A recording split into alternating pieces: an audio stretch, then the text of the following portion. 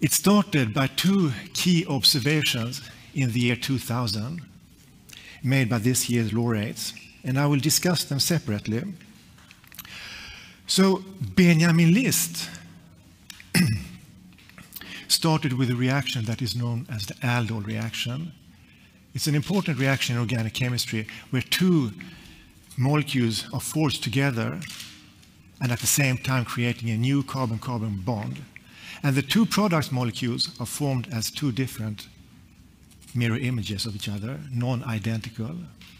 Now this reaction is ongoing constantly in our bodies, where it's catalyzed by an enzyme called aldolase A.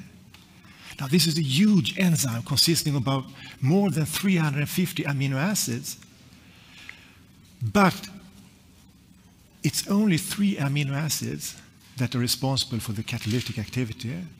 It's a lysine, a glutamic acid, and a tyrosine. And Benjamin List asked, is all this other stuff really necessary, or can we simplify it? And he managed to show that indeed we can.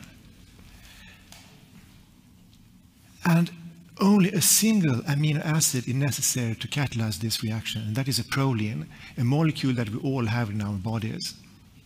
So he showed that this particular problem is possible to simplify. We can identify a small organic molecules that catalyze the aldol reaction.